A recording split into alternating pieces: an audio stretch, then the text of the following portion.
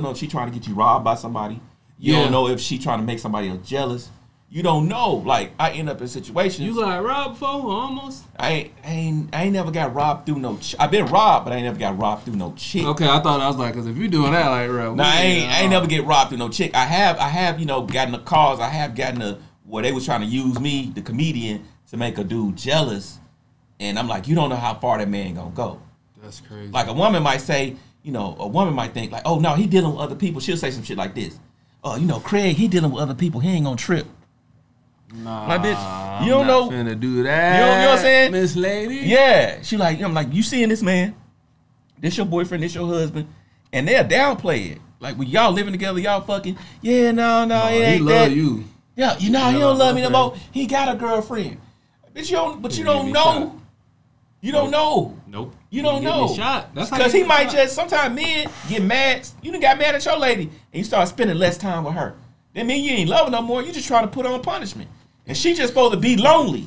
You thinking, bitch, you just go be lonely until I decide to love you again. Again. Yeah. Go be lonely. That's what you saying. Go read a book and think about what you did wrong. Yeah. Until I let you out punishment and start giving you the attention I was getting. That's crazy. But they like, nah, fucking, so they gonna go get the attention.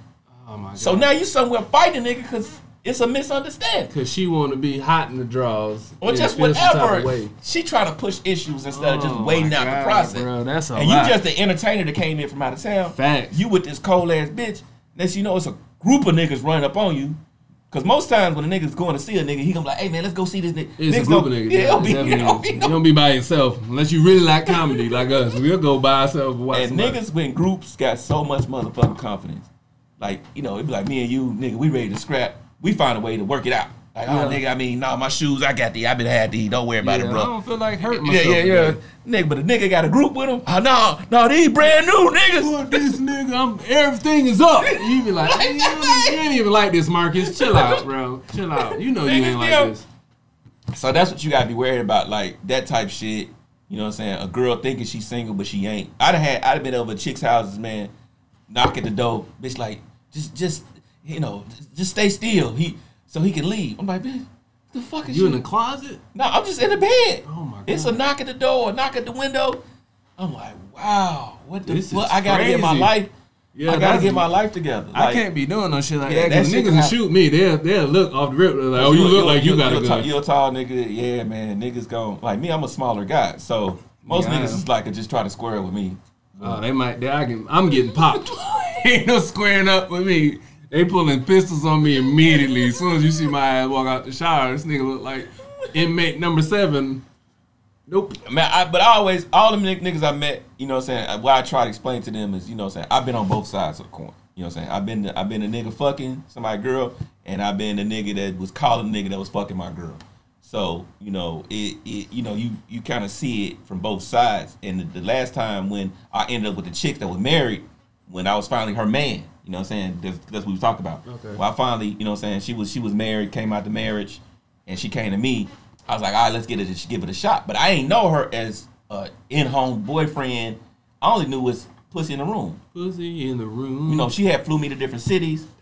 Damn, that you out here handing out grade A meat. No, I'm not saying. I'm just saying we were just weekend lovers type. You know what I'm saying? Okay, that makes sense. Okay. You know, just a living like that. You know what I'm saying? She was just fucking with me like living. That's a good ass way to live. So, but then she was like, you know, she's like, oh, it's over with between him. You know, I really care about you. Let's give us a shot. And you know, I was like, man, but I knew too much, and it was hard for me to. You didn't hit that point of no return, like nah. Well, I mean, when I got to the point, I got like 3 years in with her, and I got 3 years, and I started learning her real issues, and then I started figuring out why he was the way he was. I was like, oh, this why this nigga did this. Yeah. Then she started doing the same thing to me that she had did to him. Oh, okay. So, mind you, she would disappear with me for the weekends. You know what I'm saying? So then she started disappearing on me.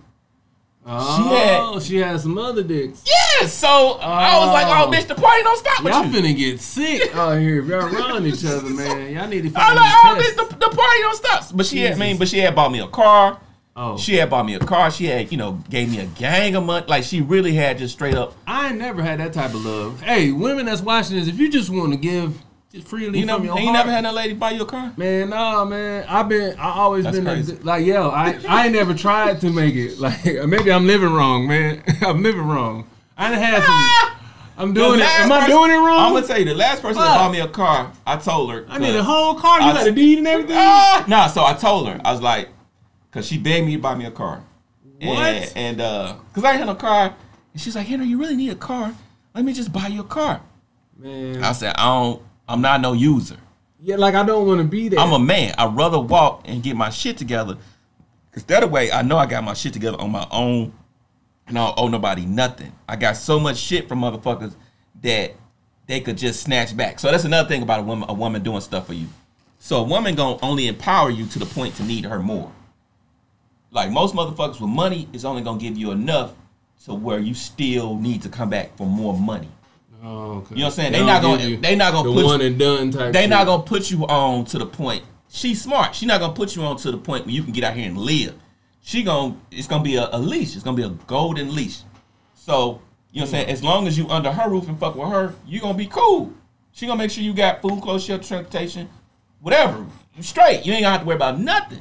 Yeah. But the way she gonna design it is that the moment you walk out of her motherfucking vicinity, none of this shit. You ain't got nothing. Hey, I just need to find out where y'all ladies is buying cars, cause I need to know why y'all ain't buying me one yet. So maybe I need to be so a the whore. car was of course the first one of the cars was financed. So back in the day when I used to do it, I'd be like, all right, bitch, I just need I need to get a car. It's just hit me with 5,000-6,000. I just go get a car, whatever. You know what I'm saying, that type of shit. I was like, I don't want to live like that no more, because I don't want to leave nobody. And I want them trying to sue me. I want them trying to take me on small. That's a real ass thing too. Like they'll take you on. You ever see them court shows where the dude be standing there? He be like, "Yeah, that bitch said it was. She was giving me the money." He be, the goofy ass. Then she be like, "Nah, he say right here in the text that I'm loaning it. I'm like, it's a loan, Daryl. You said this was a loan. No, I need you to change it to grant. Change that. Yeah, that's too much, man. So it's like I was like, okay, so you get the car, then you just keep it in your name. That way you don't feel uncomfortable. And if we don't work out, I'll just give you your car back, type thing. Okay. And of course, the situation didn't work out.